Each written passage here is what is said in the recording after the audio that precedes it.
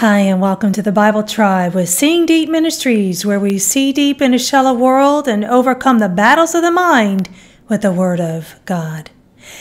Knowledge is key to the sincerity of our walk with God. When we know God and His ways, we have purpose and goals as how we are to live. We're reading today from Philippians chapters 1 and 2, and the verse of the day is Philippians 1 verses 9 and 10. And this I pray, that your love may overflow still more and more in real knowledge and all discernment, so that you may discover the things that are excellent, that you may be sincere and blameless for the day of Christ. We have all heard the complaints about hypocrites being in church. And while we would recoil at the thought, if we're honest, there is some truth to the statement. The Pharisees laid the groundwork, and if we are not careful, we can follow in their footsteps by making our faith a religion. In context, Paul wrote this letter to the church at Philippi to thank them for their partnership in the gospel.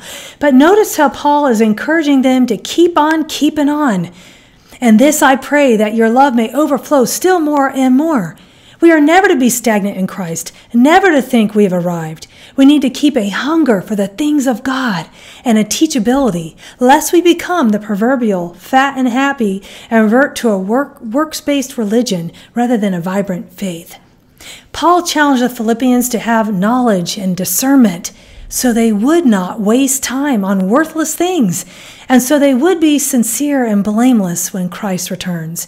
Basically, when the cat is away, don't play. Be ready. Live well. I chose the key word sincere, which is the Greek word, I'll try to pronounce this, guys, eilikrines. It means pure, sincere, unsullied, tested as genuine. Thought of the day, live what you believe. Application. The world has seen enough culture Christians. Let's be the real deal. Sincerity in our walk with God will reach people more than words alone.